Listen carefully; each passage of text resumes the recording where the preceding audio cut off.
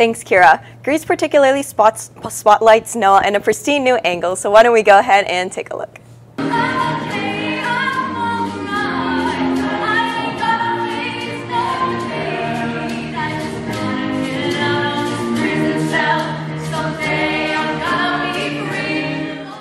Senior Noa Avigdor has been a part of theater since the beginning of middle school. Taking both choir and theater simultaneously, Noa began to develop a passion for musical theater. Performing in a variety of musicals such as Something Rotten, Big Fish, and now Grease, Noa has made performing arts her most desired passion. And getting to perform is just like so much fun, like getting to put on a character.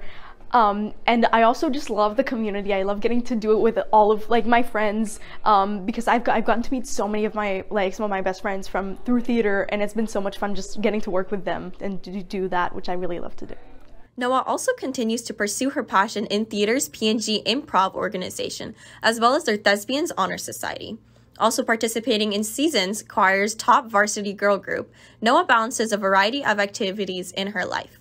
Throughout her theatrical experiences, Noa describes how landing the female lead in Grease has made her feel. I was so excited because I've never played a type of a role like this before.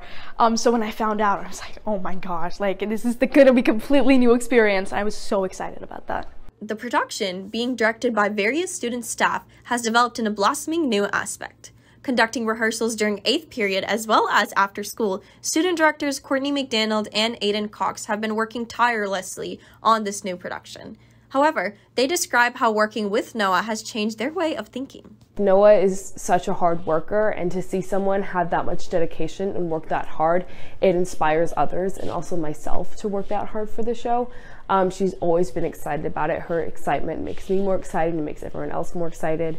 And again, just her kindness, and she's so humble. It has an effect on me and like everyone else whenever we're working together. Noa has definitely been one of the highlights of the Grease production and continues to work harder. In the future, she hopes to pursue theatrical arts. The production of Grease will be held on April 19th through 21st, and tickets can be bought online at cphstheater.booktix.net. With CPHS News reporting for the Wolfcast, I'm Tanvi Sankolli.